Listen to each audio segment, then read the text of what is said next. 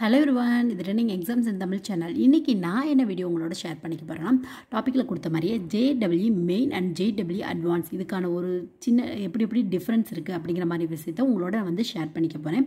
அதுக்கு முன்னாடி நான் உங்கள்கிட்ட ஒரு சின்ன ஸ்ட்ராட்டஜி சொல்லிடுறேன், நல்லா கேட்டுக்கோங்க எல்லாம். அதாவது வந்து 2017 பொறுத்தவரையும் எடுத்த ஸ்ட்ராட்டஜிங்க இது. ஸ்டேட் போர்ட் பொறுத்தவரையும் பார்த்தா 8,22,000 ஸ்டூடெண்ட் வந்து படித்து +2 முடித்து வெளியே வந்தாங்க. பட் நம்ம ஐஐடியில் வந்து உள்ளே போனது எத்தனை பேருன்னு பார்த்தா அந்த 8,22,000 வெறும் 19 பேருங்க. இது வந்து இப்போ நம்ம வந்து இது கூட போட முடியாதுங்க, என்ன ரேஷியோ கூட போட முடியாதுங்க, அந்தளவுக்கு கம்மியாக இருக்காங்க ஸ்டூடெண்ட்ஸ். ஏன்னு பார்த்தோம்னா நம்மளுக்கு வந்து ஸ்டூடெண்ட்ஸ் போதுமான அளவு வந்து விழிப்புணர்வு இல்லை, என்ன எக்ஸாம் படிக்கிறது, எது படித்தா எப்படி ஆகலாம் அப்படிங்கிற மாதிரி இல்லை. ஸோ அவங்களுக்காக வந்து ஒரு பேசிக்காக சில விஷயத்தை நான் அந்த வீடியோவில் வந்து ஷேர் பண்ண போகிறேன். கண்டிப்பாக உங்களுக்கு வீடியோ பிடிக்கும்னு நினைக்கிறேன். வீடியோக்கு நம்ம போயிடலாம். இந்த JEE main and JEE advance இது கீழே என்னென்ன இன்ஸ்டியூட்ஸ் வருதுன்னு முதல்ல நான் சொல்லிடுறேன். IIT Indian institute of technology, NIT national institute of technologies, CFTI central funded technology institutes அப்படிங்கிற இன்ஸ்டியூட்ஸ்லாம் வருது. இது இல்லாமல் ஒரு சில காலேஜஸும் இந்த JEE மெயின்ஸ் கோர்ஸை வச்சு உங்களுக்கு வந்து சீட்ஸ் வந்து தராங்க. சரிங்களா? இந்த இதில் பார்த்தோம்னா எத்தனை சீட் இருக்குதுன்னு பார்த்தோம்னா ஐஐடி பொறுத்தவரையும் பார்த்தா 23 இன்ஸ்டியூட்ஸ் இருக்குங்க. அதில் 11,000 சீட்ஸ். பிஇ பொறுத்தவரையும் அண்டர் கிராஜுவேட் சர்டிஃபிகேட்ஸ் பொறுத்தவரையும் சொல்கிறேன். NIT பொறுத்தவரையும் 31 இருக்குது. இதில் வந்து 19,000 சீட்ஸ் தராங்க. CFTI பொறுத்தவரையும் 9,000 சீட்ஸ் தராங்க. மொத்தமே பார்த்தோம்னா ஒரு 30,000 40,000 தான் இவங்க சீட்ஸ் வந்து மாற்றி கொடுத்தாலும் கொடுக்குறாங்க. பட் இந்தியாவில் வந்து இன்ஜினியரிங் முடிச்சுட்டு வெளியே வர ஸ்டூடெண்ட்ஸ் எத்தனை பேர் இருக்காங்கன்னு பார்த்தா 7.5 லட்சத்துலேருந்து 15 லட்சம் பேர் இயர்லி முடிச்சுட்டு வர்றாங்க. அப்போ பார்த்துக்கோங்க. ஸோ அத்தனை பேர்த்தில் காம்படிட் பண்ணி இதுக்குள்ளே போகிறவங்க இவ்வளோ பேர் தான். தமிழ்நாடு பொறுத்தவரையும் 1.5 லட்சத்துலேருந்து 2 லட்சம் பேர் வராங்க. தமிழ்நாட்டில் மொத்தம் வந்து இன்ஜினியரிங் காலேஜ் பார்த்தோம்னா 684 இன்ஜினியரிங் காலேஜ் இருக்குது. இதில் வந்து 1.5 லட்சம் பேர் முடிச்சுட்டு வெளியே வராங்க. ஓகேவா? நெக்ஸ்ட்டு வந்து பார்த்தோம்னா இதில் வந்து ஃபஸ்ட்டு வந்து என்ன முக்கியமான விஷயம்னு பார்த்தோம்னா இதில் படிக்கிறவங்களுக்கு என்ன மாதிரியான இது கிடைக்கும் அப்படின்னு கேட்கலாம். சாதாரணமாக காலேஜில் படிக்கிறவங்களுக்கும் அங்கே படிக்கிறவங்களுக்கும் என்ன வித்தியாசம் நிறைய இருக்குங்க. இங்கே படிக்கிறவங்க ஃபுல்லாக ப்ராக்டிக்கல் ஓரியன்டாக இண்டஸ்ட்ரியல் பேஸ் தான் படிப்பாங்க. ஸோ அவங்களுக்கு வந்து ஈஸியாக ப்ராக்டிக்கல் நாலேஜ் இருக்கனால ஈஸியாக வந்து எந்த ஜாப்பும் கிடைச்சிரும். ஸோ அது இல்லாமல் இங்கே வந்து 100% ஜாப் செக்யூரிட்டி தராங்க. நீங்கள் வந்து 100% பிளேஸ்மெண்ட் ஆகி வெளியே போயிருவீங்க. பிளேஸ் ஆகி வெளியே போயினா ஒரு 10,000 15,000 அப்படிலாம் இல்லைங்க.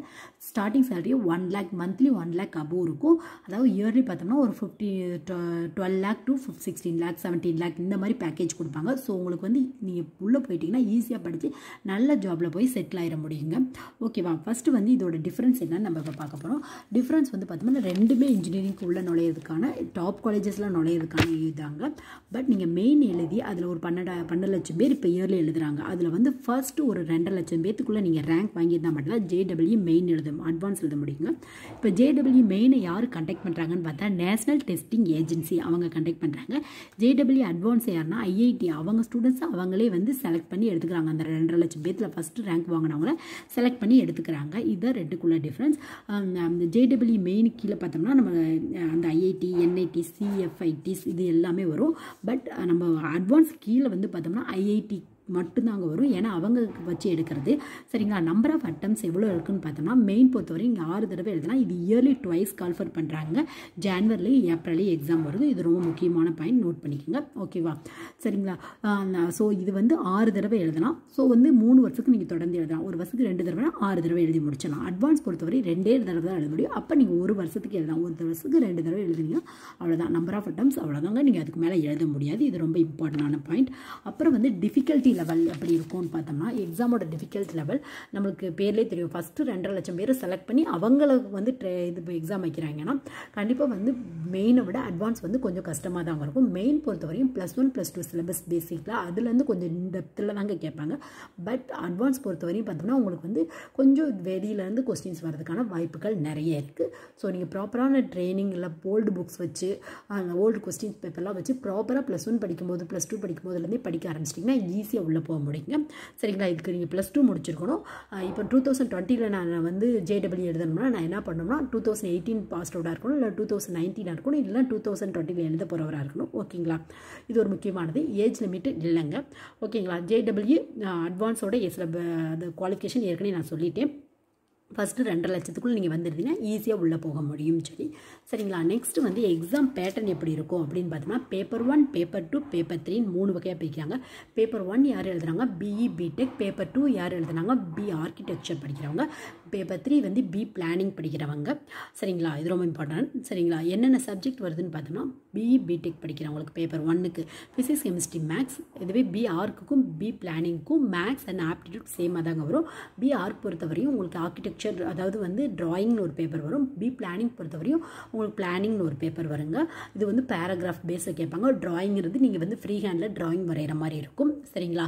பேப்பர் 1, 3 ஆன்லைனில். பேப்பர் 2 வந்து பென் அண்ட் பேப்பர், ஏன்னா அது டிராயிங்னு ஏற்கனவே நான் சொல்லியிருக்கேன் ஓகேங்களா. இங்கிலீஷ் அதாவது மோடு என்னென்ன லாங்குவேஜ்னு பார்த்தோம்னா இங்கிலீஷ், ஹிந்தி, குஜராத்தி 3ல் எழுதுனாங்க.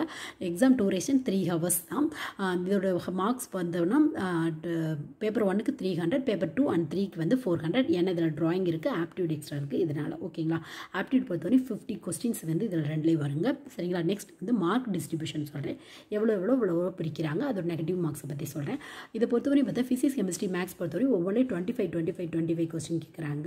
ஃபிசிக்ஸ் பொறுத்தவரையும் பார்த்தோம்னா ஃபஸ்ட்டு வந்து பார்த்தா 20 questions multiple choice question, last 5 வந்து நியூமெரிக்கல். இந்த நியூமெரிக்கல் 5 கொஸ்டின்ஸ்க்கு உங்களுக்கு நெகட்டிவ் மார்க் இல்லை. ஸோ 25 ஒவ்வொன்றுக்கு 4 மார்க்ஸ் தராங்க. ஸோ 100 மொத்தம் 3 இருக்கனால 100, 300 ஓகேங்களா. ஃபஸ்ட்டு வர இந்த 20 கொஸ்டின்ஸ்க்கு வந்து நெகட்டிவ் மார்க் எப்படி போடுறாங்கன்னா, இப்போ 4 மார்க் ஒரு கொஸ்டின் கரெக்டாகி வாங்குறீங்கன்னா ஒரு கொஸ்டின் தப்பு பண்ணியிருந்தீங்கன்னா -1 பண்ணுறாங்க. அந்த மீதி இருக்க 5 கொஸ்டினுக்கு எந்த விதமான நெகட்டிவ் மார்க்கு இல்லைங்க. இது வந்து மெயின் திங். அப்புறம் வந்து பார்த்தோம்னா இதில் வந்து 2 ஷிஃப்ட்டில் வந்து எக்ஸாம் நடக்குது. உங்களுக்கு ஒரே ஒரு பேப்பர் தான் எழுத போகிறீங்க. பட் ஷிஃப்ட் வைஸ் உங்களுக்கு மார்னிங் ஷிஃப்ட்டும் போகலாம், ஈவினிங் ஷிஃப்ட்டும் போகலாம். மார்னிங் ஷிஃப்ட் எந்த டைமில் நடக்குது 9:30 to 12:30. ஈவினிங் ஷிஃப்ட் பார்த்தோம்னா நம்மளுக்கு 2:30 to 5:30 நடக்குதுங்க. நீங்கள் எந்த ஷிஃப்ட்டுன்னு பார்த்து உங்கள் ஹால் டிக்கெட்டில் அது மாதிரி இருக்கும், அதுக்கேற்ற மாதிரி நீங்கள் போய்க்கோங்க ஓகேவா. இது பேப்பர் 1க்கான மார்க் டிஸ்ட்ரிபியூஷன். பேப்பர் 2க்கு எப்படி இருக்குன்னு பார்த்தோம்னா மேக்ஸ், ஆப்டிடியூட், அப்புறம் டிராயிங் இல்லைன்னா பிளானிங் அப்படி இருக்கும் சரிங்களா. அது பி ஆர்க் பி பிளானிங் பொறுத்து உங்களுக்கு டிஃபரெண்ட் ஆகுங்க சரிங்களா. ஃபஸ்ட்டு பார்த்தோம்னா மேக்ஸ் பொறுத்தவரையும் பார்த்தோம்னா உங்களுக்கு வந்து 25 கொஸ்டின் சேம் தான். 20 கொஸ்டினுக்கு நெகட்டிவ் மார்க் இருக்குது, 5 கொஸ்டினுக்கு நெகட்டிவ் மார்க் இல்லை. ஆப்டிடியூட் பொறுத்தவரையும் 50 கொஸ்டின் கேட்குறாங்க. ஒரு கொஸ்டினுக்கு 4 மார்க், 200 மார்க்ஸ். மேக்ஸுக்கு 100, 200. டிராயிங்க்கு 2 கொஸ்டின் டிராயிங் கொடுப்பாங்க. ஸோ 50, 50, 100 ஸோ மொத்தம் 400. பி பிளானிங்க்கும் சேம் தான். பட் பிளானிங்கிற இடத்துல உங்களுக்கு கொஸ்டின் வரும் சரிங்களா. அதாவது நீங்கள் ஆன்லைனில் வந்து டைப் பண்ணணும் ஒரு மாதிரி இருக்கும்னு நினைக்கிறேன். பேராகிராஃப் மாதிரி கொடுத்து கொஸ்டின்ஸ் கேட்டிருப்பாங்க. ஸோ இது 400 மார்க்ஸ் தாங்க. மேக்ஸ் அண்ட் ஆப்டிடியூட் அண்டு இந்த டிராயிங் வரும். இதில் மேக்ஸ், ஆப்டிடியூட் அண்டு ரீசனிங் வரும். நெகட்டிவ் மார்க் வந்து ஃபஸ்ட்டு அந்த மேக்ஸில் இருக்க 20 கொஸ்டினுக்கு -1 நெகட்டிவ் மார்க். ஆனால் ஒரு கொஸ்டினுக்கு 4 மார்க்குங்க. ஸோ வந்து உங்களுக்கு வந்து மேக்ஸில் 25 கொஸ்டின் வந்து அது 100 மார்க், ஆப்டிடியூட்டில் 50 வந்தால் 200 மார்க், இதில் டிராயிங்கில் 100, மொத்தம் 400 மார்க்ஸ் கொடுக்குறாங்க.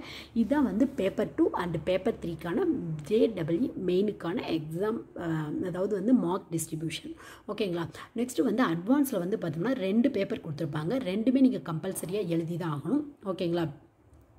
ரெண்டுமே நீங்கள் கம்பல்சரியாக எழுதி தான் ஆகணும். இதோட டைமிங் ஹாலில் வந்து பார்த்தா 9 to 12 ஒரு அதே எக்ஸாம், அதாவது மெயின் அட்வான்ஸ் எக்ஸாம் நடக்கும். அன்றைக்கு மதியமே நீங்கள் வந்து ஒரு 12:30 to 2:30 to 5:30 இன்னொன்று ஒரே நாளே 2 எக்ஸாம் கண்டக்ட் பண்ணுவாங்க ஓகேங்களா. பேப்பர் 2 எப்படி இருக்குன்னு பார்த்தோம்னா multiple correct, integrate type, paragraph type questions கேட்பாங்கங்கிறாங்க. இது மோடு வந்து பார்த்தா ஆன்லைனு. ஃபிசிக்ஸ் கெமிஸ்ட்ரி மேக்ஸ் தாங்க. இங்கிலீஷ் ஹிந்தியில் கொஸ்டின் இருக்குங்கிறாங்க. 3 ஹவர்ஸ் டூரேஷனுங்கிறாங்க. அப்புறம் மல்டிபிள் கொஸ்டின்ஸ் வந்து பேப்பர் 1ல் இருக்கும். பேப்பர் 2 பொறுத்தவரை நியூமெரிக்கல் ஆன்சர்ஸ் டைப்ஸ் இருக்கும். அதாவது நம்பர்ஸ் வச்சு வரும்னு நினைக்கிறேன். அந்த மாதிரி கொஸ்டின்ஸ் வரும். அதை நீங்கள் சிலபஸ் எடுத்து ப்ராப்பராக ப்ரிப்பேர் பண்ணும்போது உங்களுக்கு நல்லா தெரியும். உங்களுக்கு சிலபஸ் என்ன சொல்லுங்கள், நான் தனியாக ஒரு வீடியோவில் போடுறேன் ஓகேங்களா. உங்களுக்கு இந்த புரிஞ்சிருக்கும்னு நினைக்கிறேன். JEE அட்வான்ஸ்க்கானது. இது நான் கம்பல்சரியாக பேப்பர் 1, பேப்பர் 2 எழுதியிருக்கோம். இன்னொரு விஷயம், நீங்கள் இப்போ ஆர்கிடெக்சர் ஆகணும்னா இந்த பேப்பர் 1, பேப்பர் 2 கிளியர் பண்ணதுக்கப்புறம் நீங்கள் AEATங்கிற ஒரு ஆர்கிடெக்சர் அப்டிடியூட் டெஸ்ட் அப்படிங்கிற ஒரு பேப்பரும் கண்டிப்பாக எழுதணுங்க. அப்படி எழுதினா மட்டும்தான் நீங்கள் வந்து ஆர்கிடெக்ட் ஆக முடியும் ஓகேங்களா. இது வந்து பார்த்தோம்னா இதை பற்றி தான் டீட்டெயில்ஸ் போட்டிருக்கேன். இது டூரேஷன் 3 ஹவர்ஸ். எக்ஸாம் மோடு வந்து ஆஃப்லைன், ஏன்னா நீங்கள் கையில் தான் ட்ராயிங் பண்ண போகிறேன். இது ஆர்கிடெக்சருக்கான ஒரு பேப்பர் சரிங்களா. செக்ஷன் என்னென்ன இருக்குன்னு பார்த்தா free hand drawing, geometrical drawing, 3D பேட்டர்னில் இருக்கும். அப்புறம் ஆர்கிடெக்சரல் அவேர்னஸ், இது மாதிரி வந்து செக்ஷன் வைஸாக கேட்பாங்க ஓகேங்களா. ஃபர்ஸ்ட் ஆனால் நீங்கள் பேப்பர் 1, பேப்பர் 2 முடிச்சு அப்புறம் தான் இந்த பேப்பர் எழுத முடியுங்க. இதோட பேர் ஆர்கிடெக்சர் ஆப்டிடியூட் டெஸ்ட் ஓகேங்களா. நீங்கள் படிக்கணும்னா இது எந்த ஜோனுக்கு கீழே நடக்குதுன்னு பார்த்தா 7 ஜோனல் IITக்கு கீழே நடக்குதுங்க. ஓகேங்களா, இதுதான் வந்து JEE மெயினுக்கும் அட்வான்ஸ்க்கும் உள்ள மெயின் டிஃப்ரென்ஸ். நீங்கள் கண்டிப்பாக JEE மெயின் கிளியர் பண்ணால் தான் JEE அட்வான்ஸ் எழுத முடியும். பட் நீங்கள் ப்ராப்பராக +1 +2 அந்த மாதிரி சைடில் நோட்ஸ் எடுத்து படிச்சுக்கிட்டே இருந்தீங்கன்னா ஈஸியாக உள்ளே போக முடியும். அப்புறம் இன்னொரு விஷயம் என்னென்னு பார்த்தோம்னா, இதில் வந்து பார்த்தோம்னா +2 மார்க் வந்து இந்த என்ட்ரன்ஸ் எக்ஸாமுக்கு தேவைப்படாதுங்க. பட் நீங்கள் வந்து IIT இந்த NIT இன்ஸ்டியூட்டுக்கு போகும்போது +2 லெவல் இன்ஸ்டியூட்டுக்குள்ளே போகும்போது கண்டிப்பாக வந்து உங்களுக்கு +2 மார்க்ஸ் வந்து கேட்பாங்க. +2ல் ஒரு 70, மெயின் பொறுத்தவரை 70க்கு மேலே வாங்கியிருக்கணும்னு நினைக்கிறேன். அட்வான்ஸ் பொறுத்தவரை 75க்கு மேலே வாங்கியிருக்கணும். சரிங்களா, இதுதான் இதோட ரெண்டோட மெயின் டிஃப்ரென்ஸுங்க. உங்களுக்கு இந்த வீடியோ பிடிச்சிருக்குன்னு நினைக்கிறேன். எனிவே தேங்க்ஸ் ஃபார் வாட்சிங்.